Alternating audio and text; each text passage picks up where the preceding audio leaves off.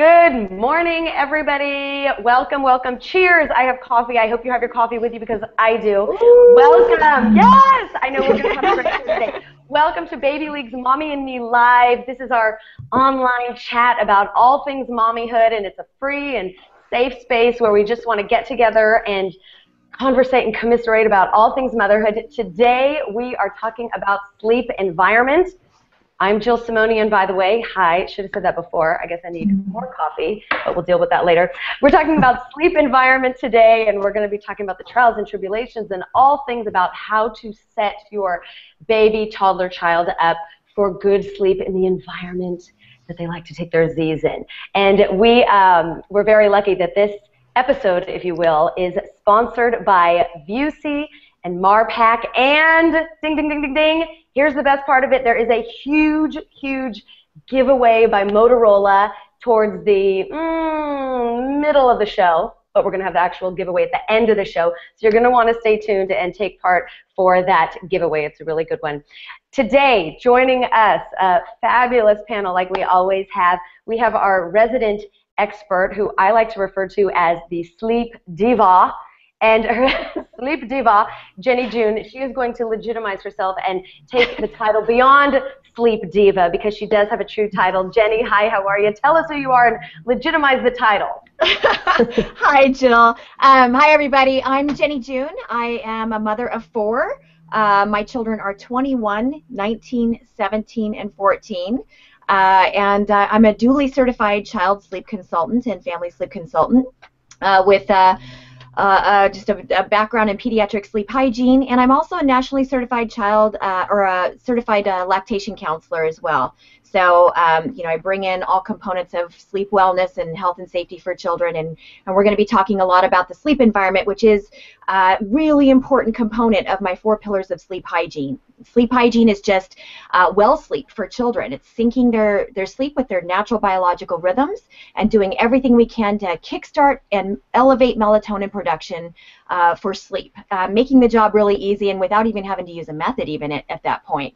But the sleep environment is number 1 in that pillar, elevating those melatonin levels. So we're going to get to that.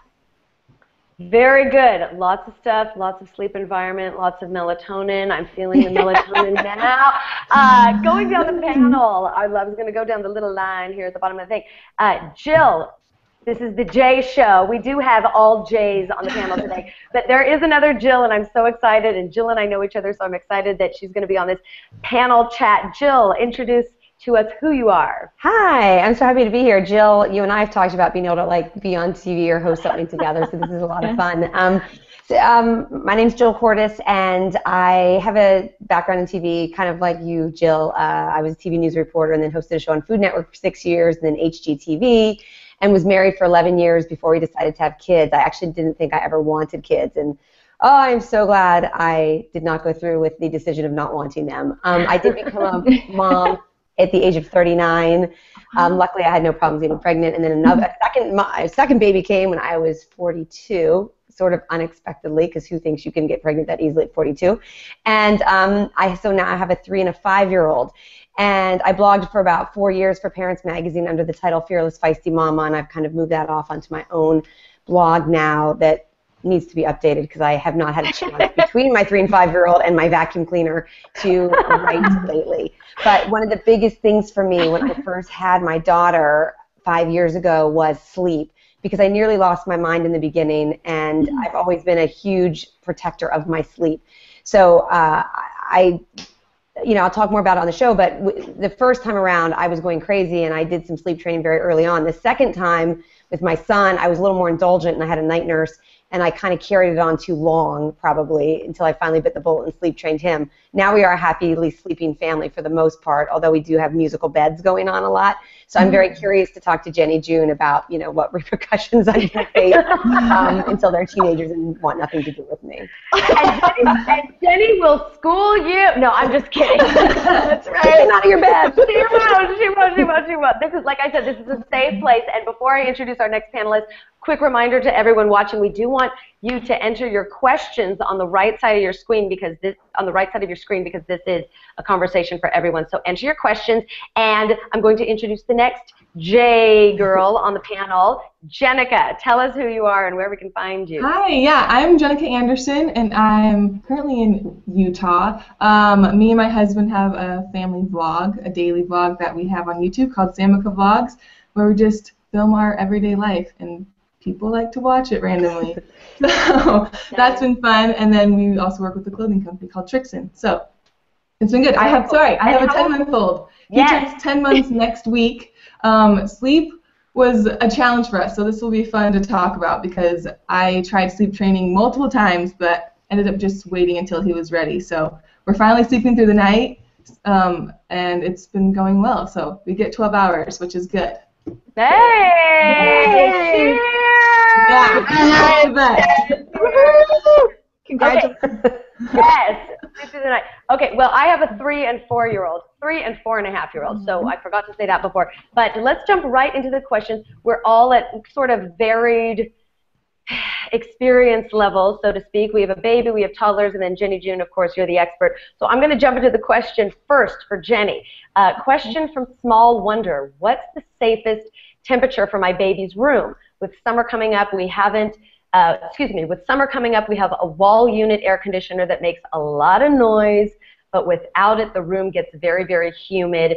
What's the best way to resolve this? Because sleep temperature, I imagine, is a big part of the sleep environment. Jenni, what do you think? It is. It's a very important part. Great question. The answer is, what we've narrowed down in sleep science is that anywhere between 68 and 71 degrees Fahrenheit is the optimum temperature for sleep. You know, and you mentioned you have a wall air conditioner. You know, as long as it's a pure ambient sound and it's constant throughout the night, that could be your, you know, the way that you condition the stimulating sounds coming from outside of your child's bedroom window or their bedroom door. So that could be a positive in your situation if it's a constant sound and it's pure ambient sound that doesn't have any rhythms or beats or waves or pulses. That's the ideal kind of white noise that we want to be using, and we're probably going to talk more about that later. But the temperature, keeping it cooler is important because it helps the child regulate their body temperature. And we know that, you know, about 60% of SIDS cases out there are directly related to a baby being overheated. So it's a safety issue to keep that temperature in the room nice and cool. And, you know, just make sure your child has a full armful footy pajama and maybe, you know, a wearable blanket or something like that over the top of it. And it'll help, you know, thin layers, cotton breathable layers will help the baby regulate their body temperature best in that temperature. Say that again. Did you say 68 degrees? 68 to 71 degrees Fahrenheit. 68 to 71 degrees. That's interesting. Yeah. I'm curious, Jennika, you, and I asked this following question because when my girls were babies, my husband was obsessed with keeping the heater on, saying that the room had to be warm because they were babies, and it was like he and I were having our own arguments in the middle of the night about the temperature. Jennika, do you have to deal with, how do you regulate sleep temperature with your baby? Are there arguments at home? Are you convinced it's cold or what? It's funny because I was probably more like your husband, thinking it was too cold. But since we have an air, like a wall unit, we kind of just keep it between like 69 or 70 every night. Sometimes I just make it 71 because I like don't want him to get cold. And we have a humidifier and things, so I feel like his room is a little bit cooler anyway. So it was kind of, we never really argued about it, but I kind of always worried, like, oh, I would like go in and check in, like when he was little, like, is he too hot? Is he too cold? You know. But now I think we finally nailed it because we're around that exact area, and it's been working for us. So. Very good. Well, you're a better woman than I am. I will argue in the middle of the night, no matter what, and this probably doesn't do anyone any favors. But I want to jump to our next question. Dee Dee asks, how much light as a night light should I be letting in from the hallway? Oh, this is a good one. This is relevant for, I think, a lot of us out there. My toddler likes the hallway light more than the actual night light, and I feel like it's way too bright for him. What do you do with that? Is a night light good? Is hallway light good? How much light do you let in the room, Jenni? You know, and that's the second component of the environment that's really, really important for babies in order for them to sleep better, and toddlers too. We need it really dark in that room. I'm talking like a Vegas hotel room dark. You know how you go to Vegas and you play and, you know, you're exhausted, you finally roll up in your room and crash, and you wake up and those blackout drapes work so good. You don't know if it's 12 noon or 12 midnight. Yeah, yeah. Some of us say we get our best sleep in Vegas for that reason. And the reason, you know, That's the only scientifically, reason is the curtains, not the alcohol. that's right. Yeah, probably. You know, and the reason for that on a scientific basis is because between each of our sleep cycles, we're all awake for about 1 to 3 minutes approximately. We just don't know that we are. And it's a very light, active stage of sleep. In that stage, babies are very sensitive. So, you know, they'll make noises, they'll cry, sometimes they'll even sit up in that state. But they always open their eyes. And when they do, if their eye gate catches even the slightest glimmer of light, from a night light, or maybe the drapes and the blinds are closed, but you can see cracks of light from, you know, the summer evening, you know, sun, it will stimulate a child all the way awake, which will fragment their sleep. It'll make it harder for them to get from one sleep cycle to the next. So it's really important, actually, that we have that room as dark as possible. You know, with toddlers and preschoolers, there's often that fear of, well, I think my child will be afraid of the dark, or they're telling me they're afraid of the dark. That's a big issue, you know, and when they learn that your eyeballs get wide when they say that, they play on it a lot too, and they don't realize that, you know, that's ultimately going to just exasperate the situation where they're not sleeping well. So we always want to validate our children when they say they're afraid of something or whatnot. So, you know, validate that experience. Talk about how the feeling of fear is normal, and give them some tools to use that maybe don't include light, that will help them soothe themselves if they're having that normal feeling. But don't legitimize what it is that they're afraid of, especially if it's not something legitimately to be feared. You know, and sometimes we inadvertently legitimize fear of the dark by providing light. You know, we're like telling them inadvertently that, yeah, it is something to be afraid of. Here's a nightlight. So I'm just saying, you know. My kids were never afraid of the dark until they learned it on TV. I'm not even kidding. Like, they watched a show they talked about, like on Super Why or something, how the kids were scared of the dark. And the show was all about how you shouldn't be scared of the dark, but that planted the seed that they should originally be scared of the dark. And I was so annoyed by that, because they would have never been scared of the dark.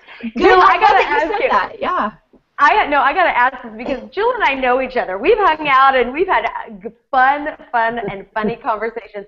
And I'm curious, you know, mother to mother, woman to woman here. I know your personality, Jill, but what do you tell your kids when they start the, Mommy, I'm scared of the dark? I want to know what you do. Personal curiosity. Nothing that funny or interesting, actually. I need help because my kids, my 4.5-year-old, I don't give in to her for barely anything, but the hallway light on is something that my 3-year-old doesn't care yet about the light. My daughter in her room, she has a nightlight that's fairly bright. In fact, I kept thinking I should get a lower wattage light bulb, but maybe I should try and get rid of it altogether. She also has a clock right next to her bed that when I go and crash in her room, because we're all like musical beds sometimes in the night, the red pulsing numbers, or not pulsing, but the red numbers on that clock are too bright. So you're actually making me realize, Jenny, that I have to move that clock further away, because it drives me crazy. If it drives me crazy, it's probably waking her up. But I am kind of a sucker. My husband says I'm a sucker. Like, even like the nighttime routine you were talking about before we started the show, Jenny, we were all chatting about, you know, how long it should go on for. I mean, my daughter insists that I lay in bed with her and tickle her tummy or her back until she falls asleep, and I can't really, and I bet you're thinking the same thing, Jill, because you're kind of like, oh, no! And my husband puts them down so quickly, and he's up, and when I have to like go out or something, and I'm like, how do you do it? He said, it's because you're a sucker. You lay with her, you tickle her back, you indulge her. But then I also think she's 5, and in 6 years, she's not going to even want me to be doing that. So part of me is like, I got through the initial sleep training when they were babies. They sleep 12 hours. They know how to put themselves to sleep. But part of me feels like this is such a short time. And Jenny, you obviously have older kids, so you probably can relate to those years going by so fast. They do go by fast. Yeah, they do. Jill's a sucker. We heard it here. Jill's a sucker on this level. A lot of other levels I'm not, but this I cave. I love you. Are you kidding? I love you. Jenny, yes, Jenny, could you, as an expert first, and then a mother, please speak to that, how we do should we let ourselves get suckered in at all in the name of enjoying those moments? How do you balance that?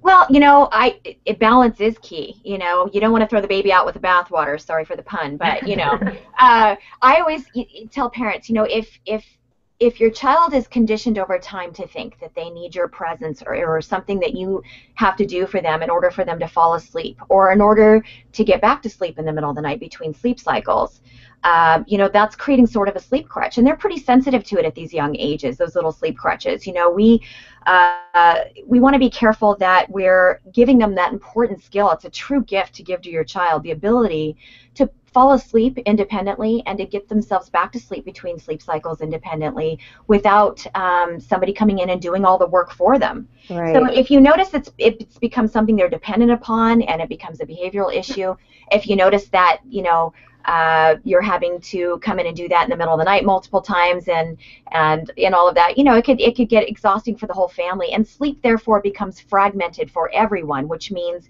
it's only going to exacerbate the situation and everybody's going to develop a sleep deprivation because of it. Sleep deprivation is developed by fragmented sleep. So if we don't learn to get to and from between sleep cycles quickly on our own, it takes more time and sleep will be more fragmented, and then, you know, we're a hot mess. So we all need to toughen up.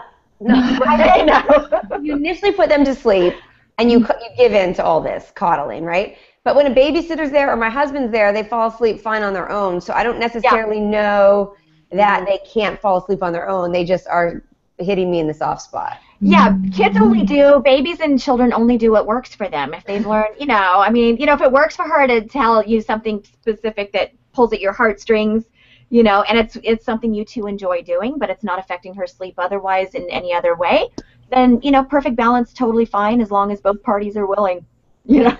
I don't know. Good advice. So let's glass of wine or not on my patience level. It does make a difference. It does, right? Yeah. We also want to encourage, just a reminder, everyone, please load in your questions on the right side of your screen, because even though we're all chatting here on screen, we do want your questions as well. I do want to go to another question right now. A. Pez asks, I have questions about using a sound machine near my baby's crib. I know there's been a lot of recent information regarding audio levels, so how low can it be and still remain effective? Is white noise the best sound option to use, or can I use ocean waves or heartbeats as well? Does it matter what kind of sound I use? Jenni. Well, that is an awesome question, and I find that that's the biggest, most misunderstood area of the sleep environment, period. White noise. There is such a thing as crappy white noise that's counterproductive to sleep.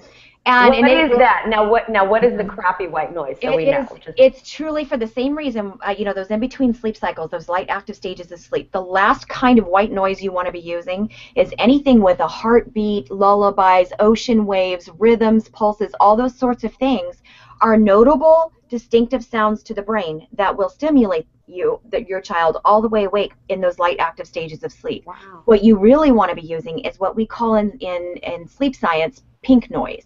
It's ambient sound. It's something that conditions the stimulating sounds coming from outside of your child's bedroom window or outside of their bedroom door, but that doesn't provide any sort of notable distinctive sounds. Like when the air conditioner comes on at night, you notice it when it first comes on, but after just a few seconds, you don't hear it anymore. But it does kind of drown out the sounds around you in the environment a little bit. And that's the only reason why I've only gotten behind the MARPAC dome. It's a true sound conditioner white noise machine. It's actually the official white noise machine of the National Sleep Foundation, of which I'm a member. And it is, something that adults they've been using for their sleep for years. But it's just this little, and it's a true fan in what looks like this, sort of like a fat smoke detector. It's very portable. It's light. And it's true air that comes out of it. It's not a pre-recorded looping sound like many of the others out there. And so therefore there's no high-pitched, tinny, pre-recorded looping sounds. And you can adjust the airflow and the sound and the tone of the air by just twisting the top of it here. I absolutely love this machine. And in fact, you can keep it at safe decibel levels for your baby's hearing by just placing it further away in the room. That particular study you're speaking of came out last year about this time. And it noted that, in order to make sure that it's safe for your baby's hearing, place it at least 200 centimeters or 5.5 feet away from your baby's head. And the neat thing about the MARPAC dome, because it's not a pre-recorded looping sound, the further you place it away from your baby in the room, the better it works.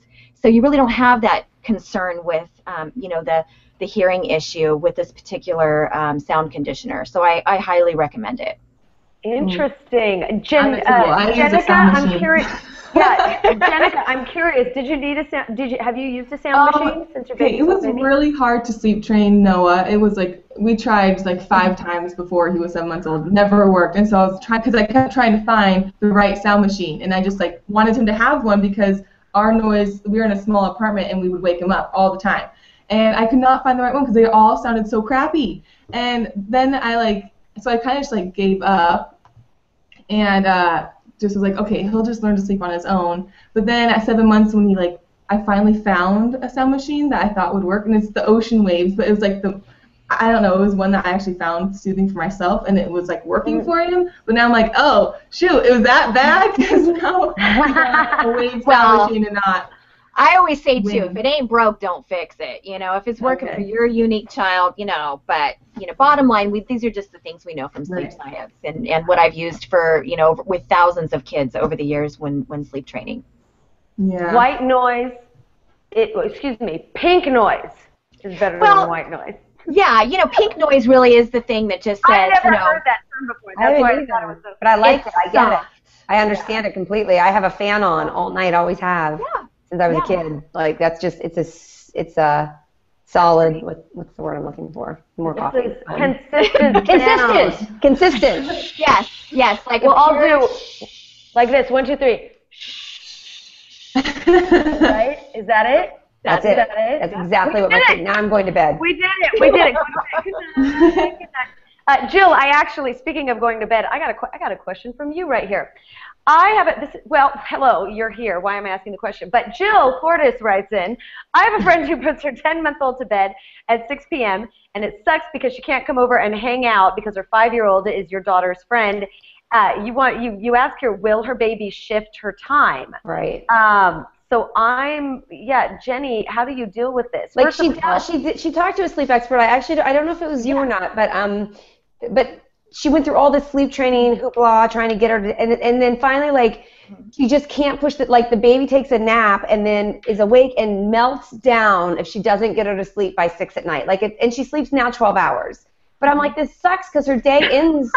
Like, we can't have our wine. We can't have our kids in the yard. You just want wine. Hello. You just want wine. I know. That was the biggest change for our family, like me and my husband, because we were one of the first out of friends to have a child, and they didn't understand. Like, they're like, oh, let's go to dinner, and it was like 7 o'clock, and I'm like, my kid needs to go to bed, I know. Does your baby go to bed super early? 7:30. We should get him ready at 7. That's reasonable. 7:30 is like the sweet spot for me. I think. Jill, you're right. The 6 p.m. thing. That's a good question. What that seems so early. I mean, 6 p.m. seems really early. Jenni, what's how do you shift the time? Well, as they get older, they can withstand more sleep pressure built up on the brain before they become overtired. But at this young age, 6 p.m. is actually pretty darn close to when we typically see those big, powerful sleep waves happen, where there's elevated levels of melatonin, and they haven't yet caught their second wind, which really, dissipates melatonin production, and now they're wide awake with, those wakefulness hormones of cortisol and adrenaline. That's why, if you've ever gone out for dinner in LA anywhere at 7 o'clock or beyond, and there's children anywhere around under the age of 3.5 years old, it's usually, you get dinner and a show. You know what I mean? That's true. So it's, because their hormonal levels change. Their sleep cycles lengthen. The ability to withstand a certain amount of sleep pressure starts to increase as they get older. But we kind of have to have some grace for those mamas. And start a Kickstarter campaign for your girlfriends for babysitting funds. So the baby's 10 months old. How much longer will this melatonin sleep cycle thing last until she can push it till 7 o'clock? Well, it all depends. Bedtime is not a set time every night. That's where all the books and the stuff out there is just, it should never be a set time for a young child. It's all about the quality of that afternoon nap.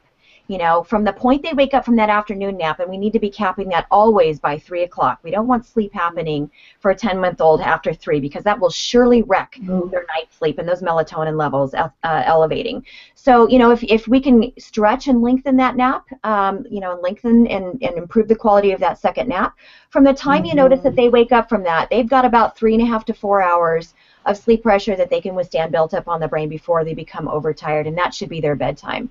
So, you know, while you're waiting for the quality of that second nap to improve, and maybe it's a little, you know, a little early that they're waking up from it, it's going to be a very early bedtime, you know, sometimes 5:45, 6 o'clock. But if you catch that wave and you just do this one time, you're going to see a massive improvement in the quality. What are like the prime nap times? That's the wave. Yeah. What are the prime nap times that a child should have? Because my son has 2 naps. He has a morning nap and an afternoon nap. But his morning nap's always way shorter than his afternoon nap.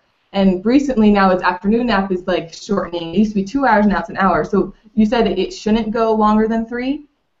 Well, 3 hours or 3 o'clock? 3 o'clock. 3 o'clock. So what time should it be? Like 2 to, like, how long should that nap be? Typically, that morning nap, kids do a little bit. They're fine if they just get one sleep cycle in, which is about 50 to 60 minutes. You know, if they catch a good, you know, good nap in the morning like that, that morning nap is the one that's most restorative to the brain. You know, and then the afternoon nap, typically we want to see them sleeping a little bit longer, and they probably should, because that's going to prevent them from becoming overtired before bedtime. And that's really the goal, is to have a well-rested child throughout the day. We don't want them to be exhausted at bedtime, because even if they're totally exhausted and crash, they're crashing with very little melatonin present in their system, and that's what causes the fragmented sleep at night and the extra early in the morning wake-ups. So if you want to, so if you want to cure your 5 a.m. the 5 a.m. alarm clock that goes off, in his little body, the key is to get him to bed earlier, not later. So with the afternoon nap, should they be, like, what time should their afternoon nap be, like, roughly? Because he was going down at 2, but sleeping until, like, 4. Yeah. Well, we know through EEGs and saliva tests and testing core body temperatures, we know that when core body temperatures drop, melatonin levels rise. And with little ones this age, sleep science and studies have kind of noticed that 1 o'clock is the sweet spot. So we really, I do not, when I work with a family, I try to make sure that the child is down by 1, not a minute later. And then, if they want to sleep till 3 o'clock, they can. You just have to cap it at 3 o'clock. But ultimately, we do want a full hour under their belt of sleep, because they'll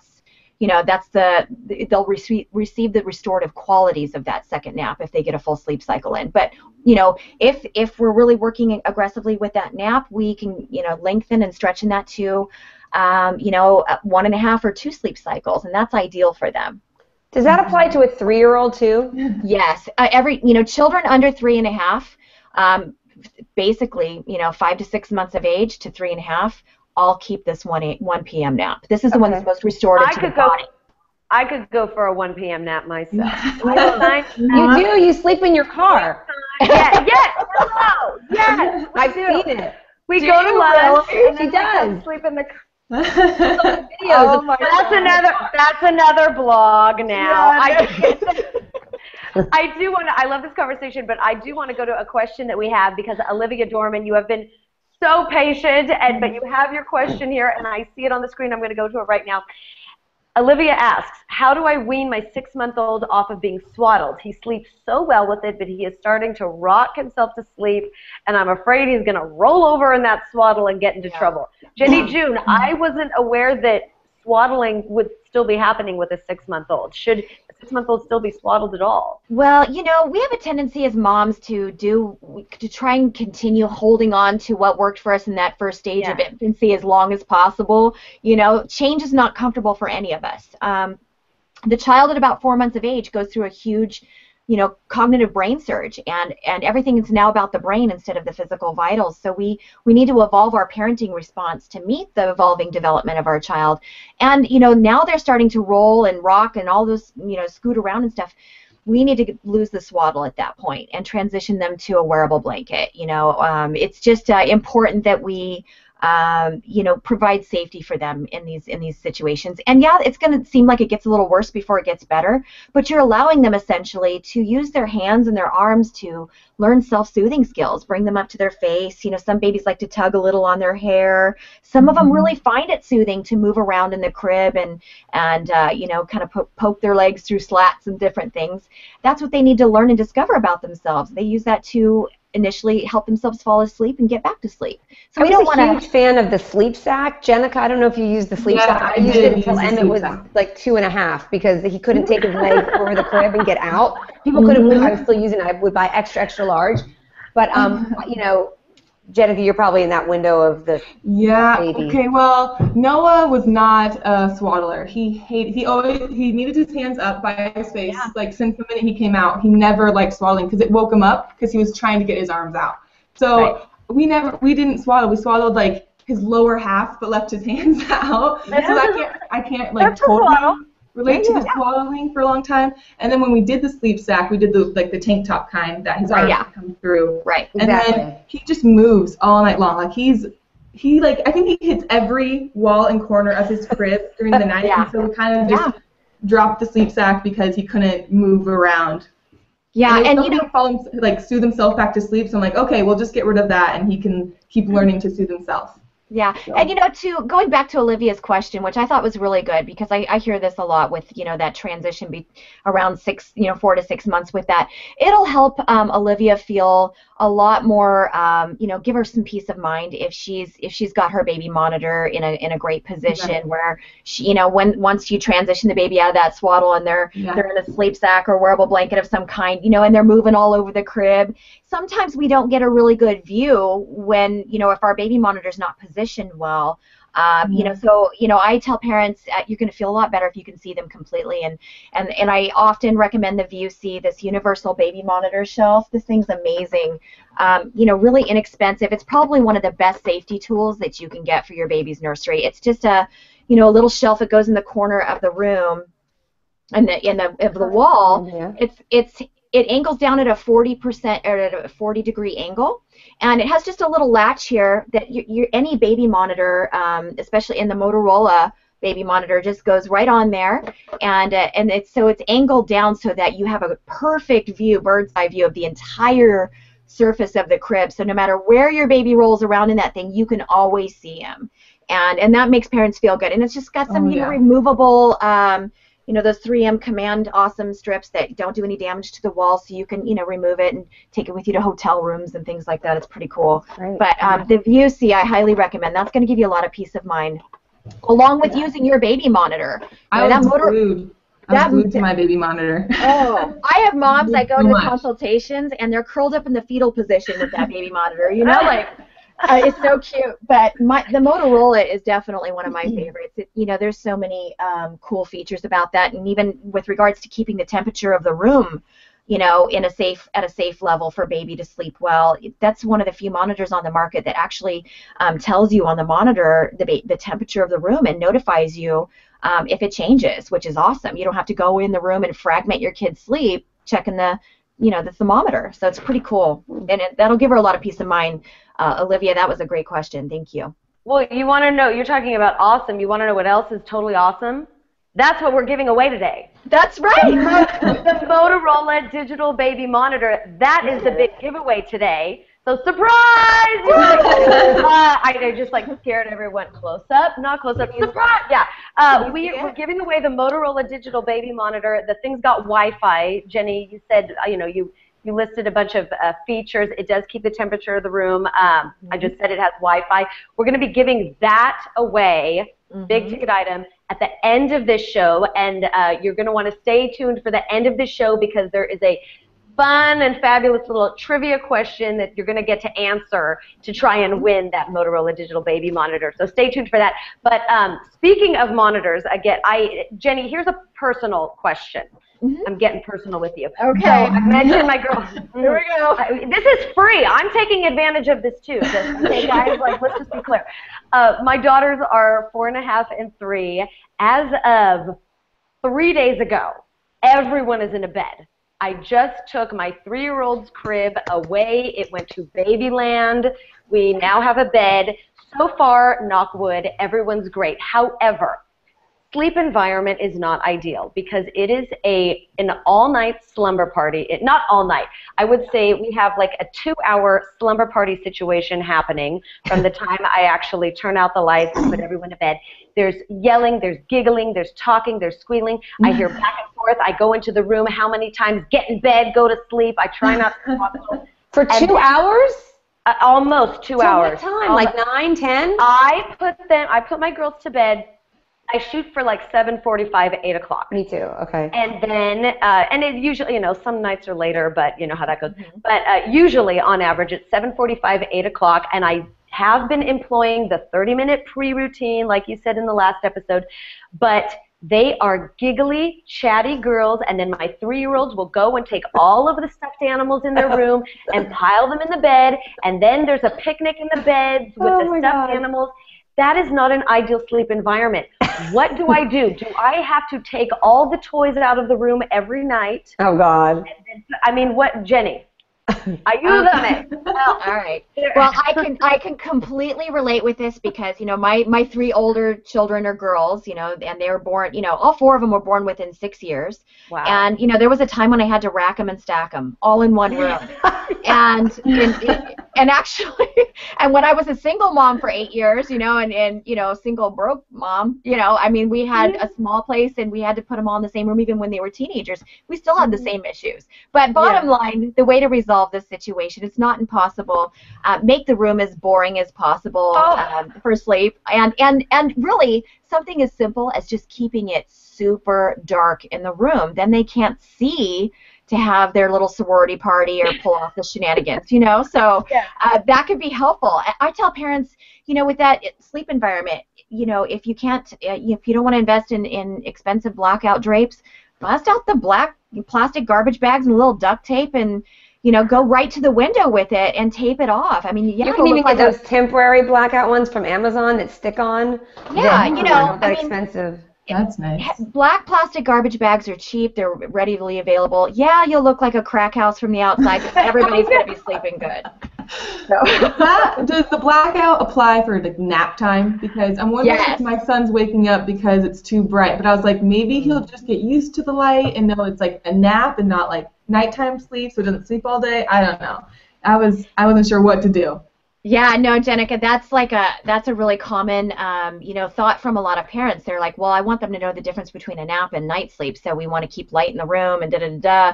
And ultimately it's just, melatonin levels can't elevate if we're in a place that's, lit up, if there's lights on in the room, or if it's lighter, it's just going to make it more challenging for them, especially at nap time, because our babies are social creatures. They want to stay up and party with us, they and they don't realize the reason why they're so miserable is because they're sleep deprived.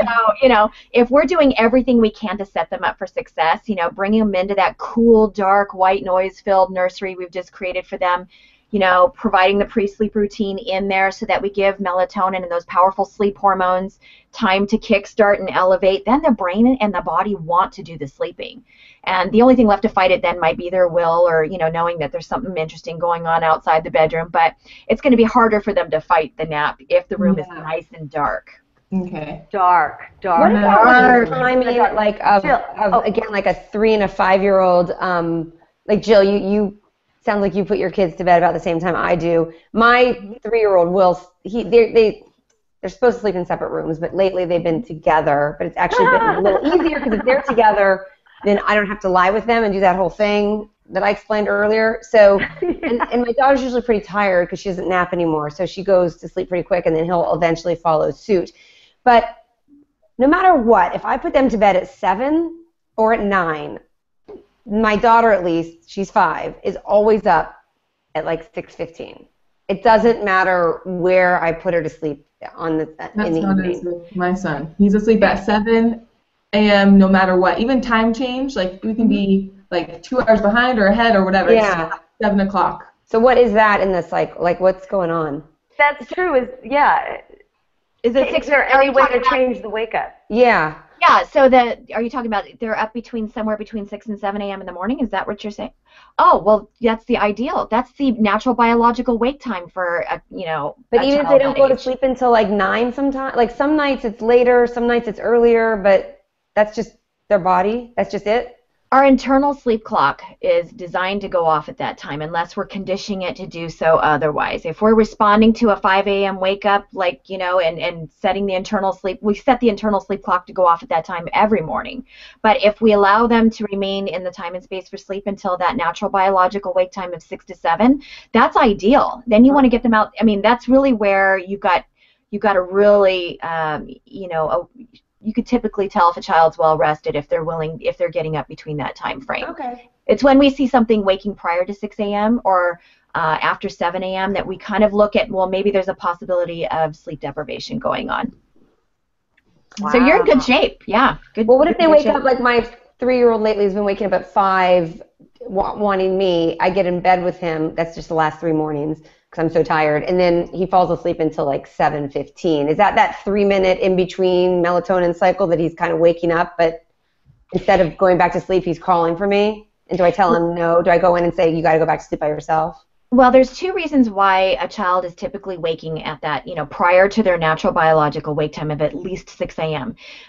One is they're usually going to bed later and they're missing that sleep wave, so there's not enough of those powerful sleep hormones present to get them into the deeper, more restorative stages of sleep where they sleep to their natural wake-up time.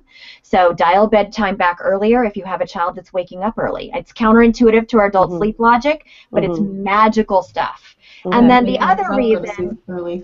Yeah, and then the other reason that we see wake-ups between 3 a.m. and 6 a.m., especially around that 5 a.m. point, is because those particular sleep cycles, the architecture of those sleep cycles, has more components of active light stages of sleep than earlier in the night. So, it's a little bit more work for them to connect those sleep cycles. So sometimes they do arouse all the way awake, and it takes a little work, just like it does for us to get back to sleep. But that's always their goal. But if you're going in and for any reason to try and do the work for them, then really what that does is it programs and sets that internal sleep clock to go off at that time every morning. And then all of a sudden it starts getting earlier and earlier. So should I just tell him, like, tonight, look, if you wake up in the night, mommy's not coming in? There's a lot of really neat things that you can do to prepare them in advance and give them the skills to do that. Obviously we don't have time for an hour-long consultation on that, one component, but, there's some, with that age, at 3 years old, there's a lot that you can do to kind of help him learn your family sleep manners. And this is how we sleep. This is how we get ourselves back to sleep. And I'm going to help you at a certain point once you have these tools and once we role play and practice and talk about it. I'm going to give you, I'm going to respond to you by getting out of your way so that you can do the sleeping. Ooh. Yeah. You're going to be a big boy, a big girl now. Oh, the psychology. Jenni, see, sleep diva. Jenni, I do have a question from one of our viewers here. Anna, and it is, I think, very applicable to sleep environment as we're talking about today. Anna Jess asks, what can you do for a baby that gets scared while sleeping? Does sleep environment play a factor in that? Like a night terror? Night terror. Yeah, it just says get scared while sleeping. I'm going to guess that's maybe a nightmare and night terror question. Yeah. Okay, so night terrors and nightmares are 2 different things, and we can kind of tell the difference between the two as, the first tell sign is what time of night it's happening. Typically, if it's happening from sleep onset when you put them to bed to somewhere before midnight, that's a night terror. Babies do not realize that they're having them when an episode is happening. It sounds super dramatic, and you'll hear crazy screaming, and it just sounds, it's scary, way more scary for the person witnessing one or hearing it. Typically, the parent or a sibling that shares a room with them, and the child has no idea they're doing it, and they don't remember it when they wake up from it. The best thing to do is just, lay a hand on them or go in or stay out of their way and just let them get through it and get back to sleep. Typically, they don't wake up from them. And the last thing you want to do is discuss it in the morning. But, with babies, though, and usually the best treatment for that is earlier bedtimes. It's a sleep hygiene issue that creates night terrors, and there's no way to correct night terrors without sleep hygiene being implemented. There's all kinds of tools and craziness out there that, you know, try to do the work for you, but ultimately it really comes down to sleep hygiene. Nightmares don't happen with babies until they're a little bit older. And so when we talk about, when moms say my baby is scared, oftentimes I ask a lot of powerful questions and find out that these are sometimes just a parent's own anxieties that are being personified onto the child. We just, you know, we do it to our pets too. You know, we think we personify feelings and anxieties onto our pets or our children sometimes. And really they're just kind of issues that we've dealt with ourselves or that we're dealing with currently. And we have to be kind of careful and mindful to check those, because scientifically, babies really, you know, we have no way of knowing that. And if we assume that they're scared and respond that way, then we create little victims, and we're constantly getting in the way of something like a health and safety issue like sleep. What age do babies start to have kids start to have nightmares, not night terrors, nightmares? You'll notice it somewhere around 2.5, 3, 4, that area, and it usually starts to, peak and it can get better or worse, and then you'll see a bit of a difference at age 7. It sometimes gets better at that point. But it also happens after midnight. And you'll notice the child arouses all the way awake and will get up out of sleep and maybe come into your room and tell you they've, sometimes it's just that they've, for instance, if they're conditioned to fall asleep to somebody laying next to them, and then they wake up in the middle of the night and they need, that same thing, they think they need that same thing in order to get back to sleep between sleep cycles. If they know that using the word nightmare or I'm afraid or I'm scared to get into your bed and get that sleep crutch or bring you into the room, sure, they're going to use it, because kids only do what works for them. So it's kind of hard. You have to be kind of discerning about really determining, and your mother's heart will know that. Mm-hmm. Great questions. I had no idea about the night terrors, by the way.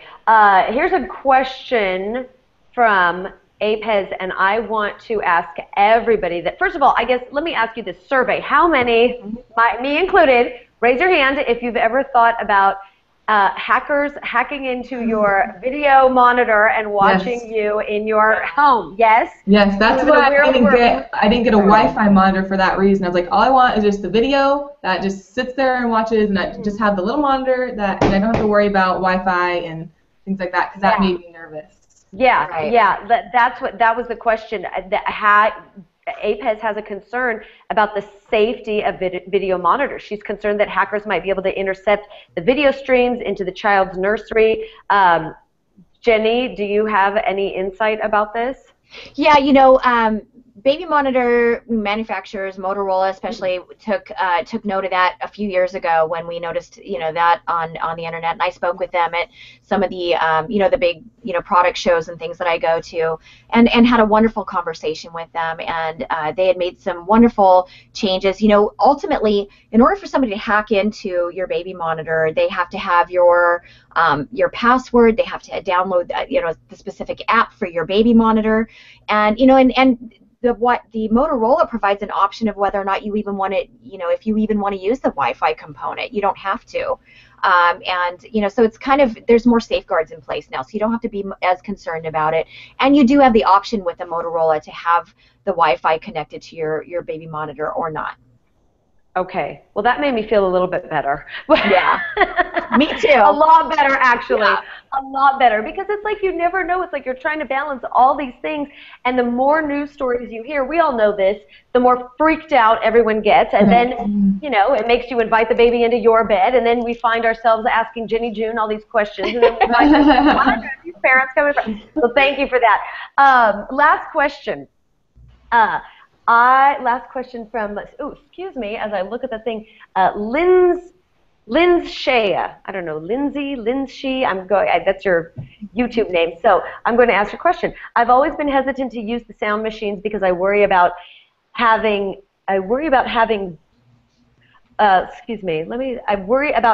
break them.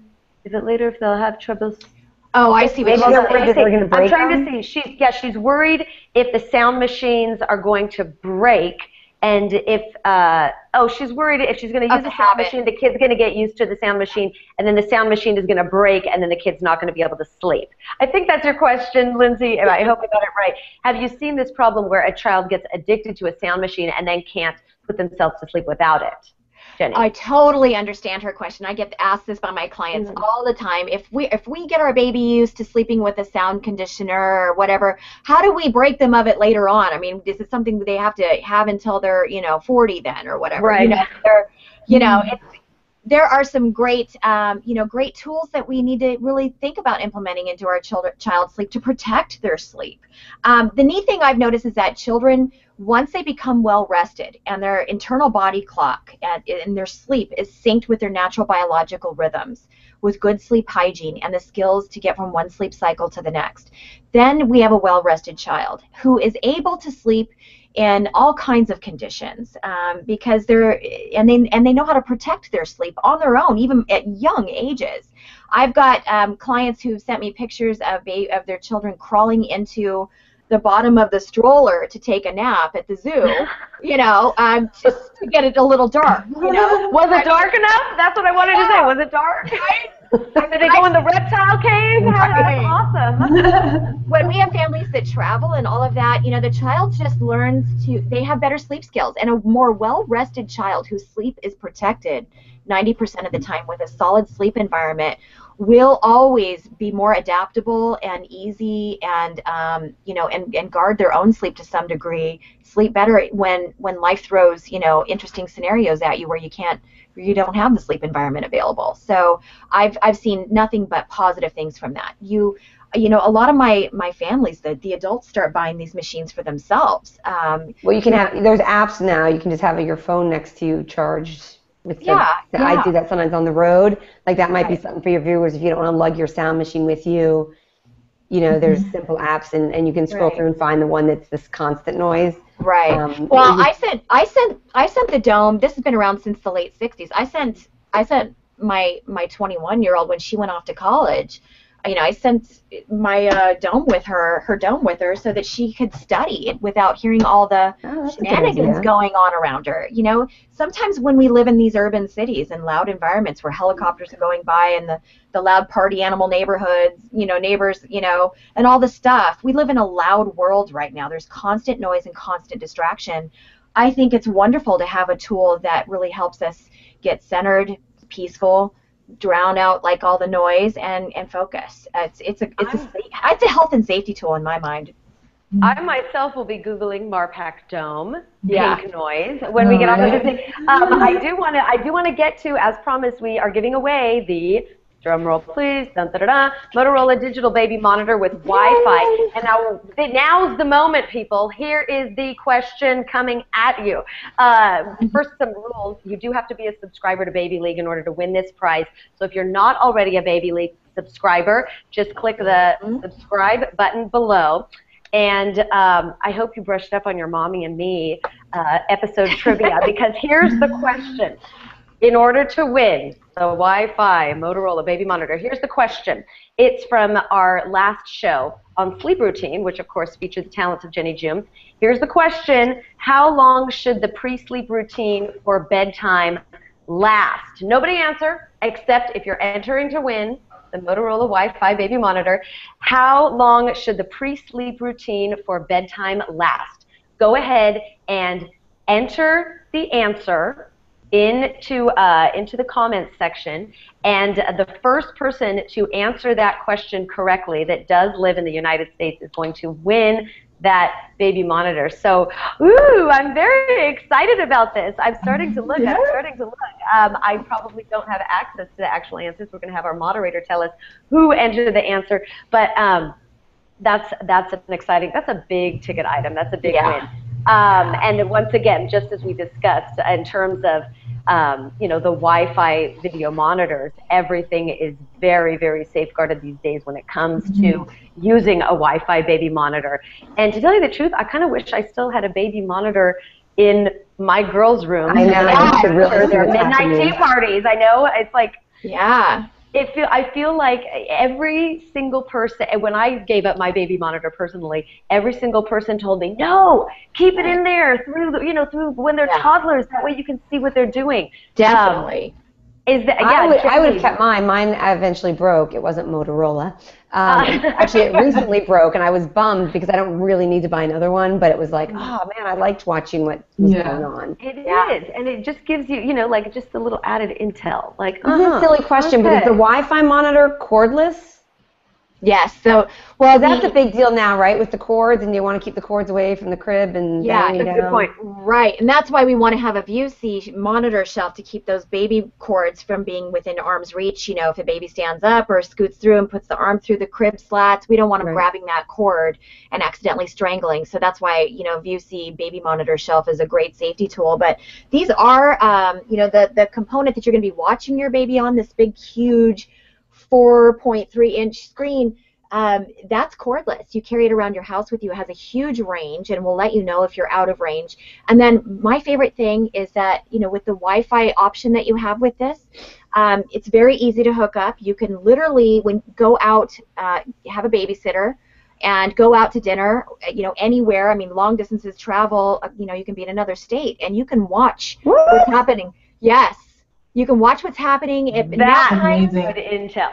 I tell moms, order an extra It's actually almost worth getting it even with a 3- and a 5-year-old. It totally is. Order an extra camera. They offer that. That's an additional option you can order, and put it in different places of the house. It's like you can monitor what your babysitter's doing and what. But how do you see? Like, is it an app then that you see from far away, like at a restaurant? Yeah, you just download the Hubble app that connects to this, and you can see it on your smartphone, your tablet, your laptop computer. At work, you can be log in and see how your baby's sleeping that afternoon, and then and how your babysitter or your caregiver is handling the nap time routines and all of that. You can watch it all. Wow. Part of motherhood is spying, and we do that.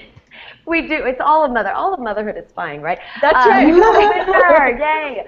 Okay, so before I want to quiz it. So Jill and Jennika, do you happen to remember what the pre-sleep bedtime routine time limit should be? Do any of you remember? If you do, yell it out. I did. It was 30 minutes. Yeah, 20 to 30 minutes. Yes, the answer, your pre-sleep baby, your pre-bedtime sleep routine should last no more than 20 to 30 minutes. That's the correct answer. And the winner is Olivia Dorman. Yay! You won, Olivia Dorman. You won the Motorola Wi-Fi baby monitor, digital baby monitor. Amazing. So yes, congratulations. We're all envious. For the record, what we need you to do is, please, Olivia, this is important. In order to get this, we need you to direct message BabyLeague here on YouTube with your contact information. So Olivia, direct message BabyLeague through YouTube with your contact information, and we're going to get you that Motorola baby monitor. Congratulations! Yay. Maybe we'll all come to your house and have a baby monitor party. Right? Does the bedtime routine brushing teeth and all that, or is it from the time you get in bed to read books, the 30 minutes? It's the point from which you take them into the bathroom to begin the bath and all the stuff. From that point till when you lay them down in their bed or crib to sleep. Okay. It's 20 to 30 minutes max. Jill, you need to watch that episode, Sleep Routine. Last episode. Yeah. Powerful. It's a good thing I didn't. It was.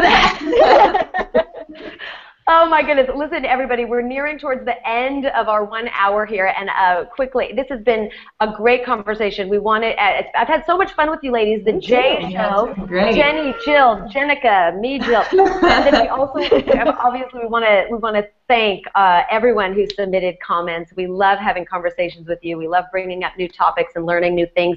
Also, we definitely want to thank the sponsors who brought you this episode, Vusee, MARPAC, especially the Dome product, the MARPAC Dome, and of course the big ticket giveaway from Motorola, their digital baby monitor. We thank you, Vusee, MARPAC, and Motorola, for lending us your expertise and voice in this conversation. And really quickly, for the last minute, I want each panelist to tell us, just once again, reminder, who you are and where everyone can find you to follow you and get more information and fun. So Jenni, June, tell us where everyone can find you. Well, you can find me on my website, JenniJune.com, and that's Jenni spelled with just an I on the end of it. Jenni, June is in the month.com, or 1-800-322-4116. I work with families all over the country and all over the world, not just here in Los Angeles where I live. So we'd be happy to, to help you with your child's sleep in my consulting business. Very good. Jill, tell us where you are. The best way is my website, which is jillcordes.com, JILLCORDES. Also have like a component that's Fearless Feisty Mama, which is my blog that will redirect you back and forth, but I haven't updated the blog in a long time. We don't all. You're good, girl. You don't need to. We'll follow you anyways. Your Twitter is Fearless Mama. Fearless Mama. Yeah. Okay. All right. And Jennika. Yeah, on just my daily vlog, SamikaVlogs on YouTube, SAMIKA, and then just social media platforms, I'm just Jennika Ray. Yeah, that's very cool. Very cool. I'm Jill Simonian. You guys all know me. My website is TheFabMom.com, trying to stay focused, fun, and as close to fabulous as possible after so it sometimes gets a little frank and loony over there, but yeah, but that's where you can find me. And then once again, we want to remind you, we are doing these Mommy and Me live shows pretty much every other Saturday. So our next show is going to be, I believe it's after Mother's Day. My gosh, Saturday, May 16th. It's on my paper if I just look at it. Next show's topic is da-dun-da-dun, Mommy and Me romance after baby. That's a good one. And I'm a little scared, and I'm it's going to be Saturday, May 16th. We're going to be talking about romance after baby on the next Mommy and Me Live. And don't forget to subscribe to BabyLeague because that's where you can find us. I have had so much fun. I think it's time to say goodbye. We all have to give a big fat kiss on the count of 3. 1, 2, 3. Mwah! Bye. It was so fun. Thank you. Bye. Bye, ladies. Have fun.